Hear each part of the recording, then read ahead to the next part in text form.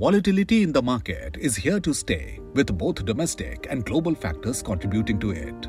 Managing volatility efficiently is key to creating wealth, and that is why a product like Balanced Advantage Fund needs to be an indispensable part of an investor portfolio, be it for an experienced or a new investor. So, what are BAFs and how do they work? Balanced Advantage Funds, also known as Dynamic Asset Allocation Funds, are a category of hybrid mutual fund schemes which manage the market ups and downs by dynamically managing their equity and debt allocations. Unlike an equity scheme, the BAF can reduce its equity holding when markets look expensive and could witness sharp declines. This helps reduce the scheme's downside as it declines less than the overall market correction. Then, when the markets are on the rise again, the BAF is well poised to capitalize on the gains in the market as it can increase allocation when valuations turn attractive.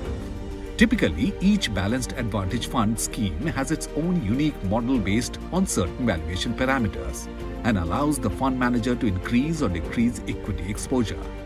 This investment strategy helps BAFs offer more stable risk-adjusted returns in the long term to investors. Investing in BAF will do away with the need to find the opportune time in the market because the scheme aims to find the right opportunities for the investor in any market cycle. These funds also take care of the asset allocation, which is the biggest advantage for an investor who probably doesn't have the time or resources to study the market and the investment opportunities. So, who should invest in these funds? Balanced Advantage Funds are ideal for investors looking for a more aggressive alternative to pure debt funds.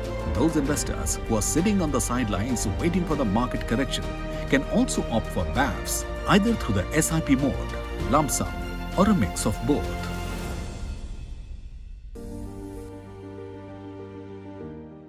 Mutual fund investments are subject to market risks. Read all scheme-related documents carefully.